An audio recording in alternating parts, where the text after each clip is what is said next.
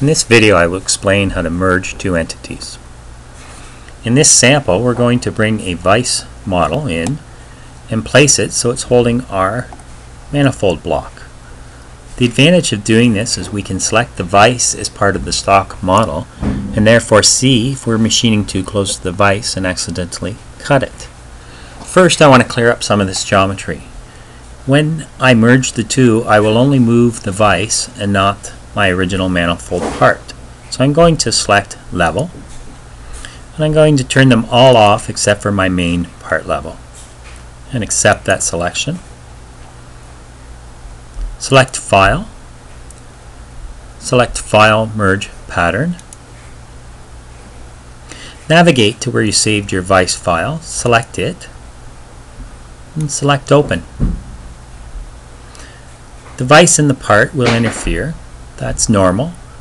Go ahead and accept this again and fit your screen.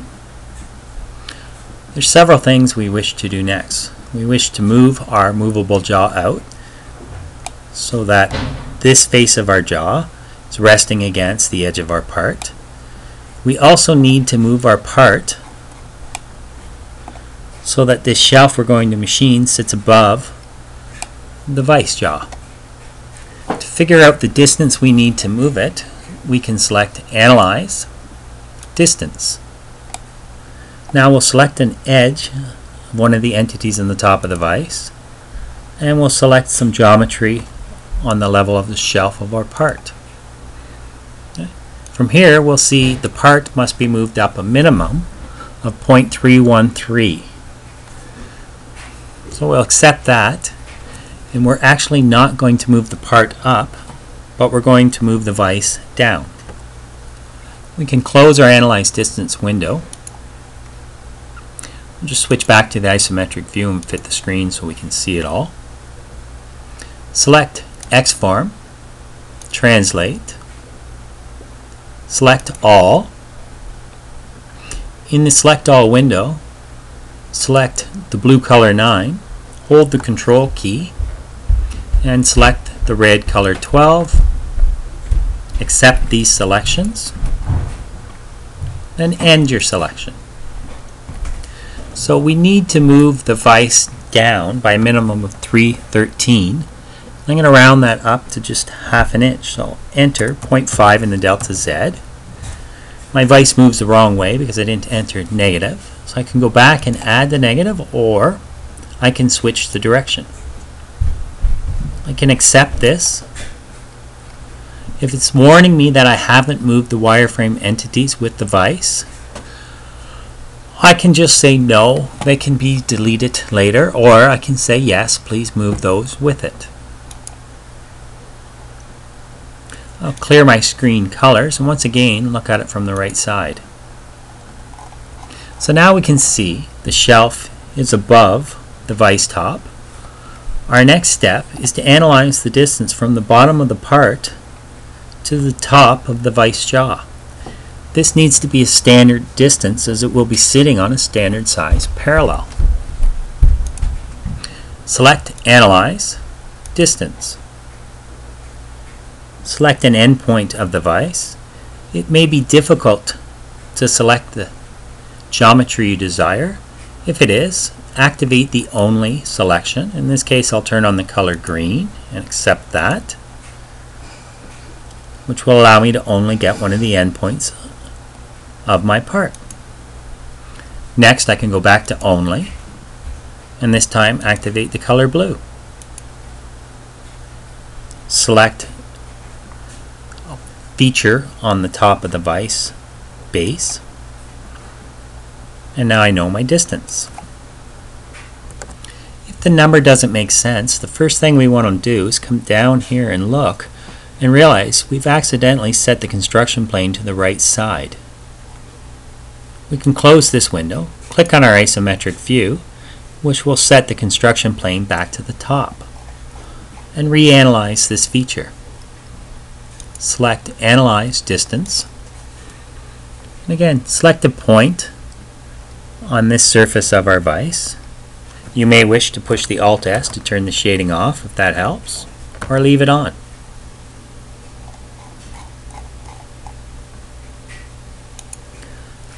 and I need to select next a point on my part. And what we see is we are 1.537 above the vise jaw. This is not a standard parallel size.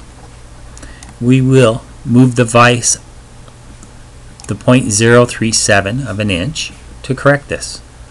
Close the analyze distance. Select the isometric view and fit the screen. The vise will need to be moved up the 0.037. Select the X form, translate. Again, select all the color red and all of the color blue. Accept our selection. End your selection. And in the delta Z, we'll move the vise 0.037. Accept this. Clear your screen colors. If we look at the right side, we're still good. And if we reanalyze our distance, we should find we're 1 inch off the bottom of the vise.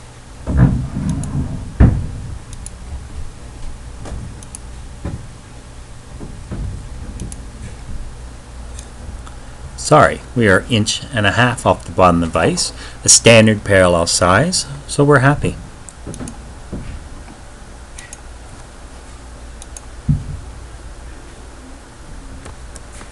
Your next step is to move the movable jaw of the vise so this face of the jaw sits against the edge of our part. We can analyze that distance now, or we can include the analyze within our move command. So select X form, translate. This time select all of the color red. End your selection. We're going to move this geometry in our y-axis. To calculate the distance, we can right-click in the delta y field and select the distance between 2 points. If we select the end of our part and an edge along the face of the vise, it moves in the positive direction, and we can reverse it and accept OK. To see if this is correct, we'll look at the right side view, and we can now see that our jaw is sitting correctly on our part. I'll clear my screen colors. When you look at this, you realize I should probably put the part in the middle of the vise. So once again, we will move the vise in the delta X. To calculate the distance, we'll analyze the length of our part. So we'll select Analyze, Entity, Properties. Select one of the green lines that represents the length of the part. We now see it as 3 1/8 inches long. And then we need to analyze the size of our vise. So we can choose Analyze, Distance. Choose a point on this side of the vise. Rotate around and choose a point on the opposite side of the vise. So the vise jaw is 5 3/4 inches. Switch back to the isometric view. We can now calculate the distance we wish to move, or we can tell it to move from the center of the part to the center of the vise jaw. The difference between the width of our vise, 5 3/4 inches, and the length of our part, 3 1/8, is 2 5/8 inches. Therefore, we wish to translate our vise in the positive x-axis, half of that. To do this, select X form, translate, select all the color blue 9, hold Control, select all the color red 12, accept these selections, end your selection. Once again, we're going to choose Move, and in the delta X, we can tell it we wish to move 2.625 divided by 2. We've shifted our vise 1.3125. Accept this. Once again, answer yes. Clear your colors. And we now have our part sitting in the middle of our vise. A true representation of what we would see in the machine. We can also see that we should be able to avoid the top of the vise as we cut this shelf.